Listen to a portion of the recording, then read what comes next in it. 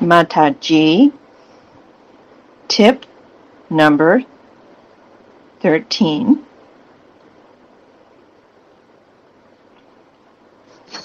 Purification.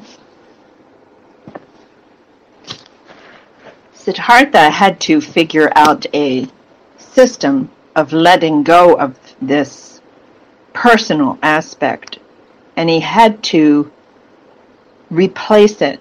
He knew that intuitively, instinctively. You cannot change anything unless you remove what is unwholesome and replace it with what is wholesome.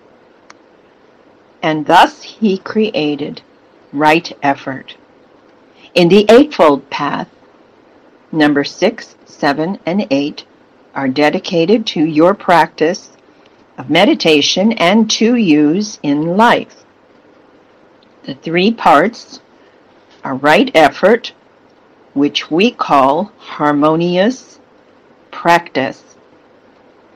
The second one is right mindfulness, which we call harmonious observation.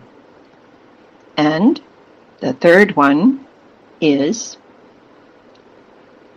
right concentration, which we call harmonious collectedness.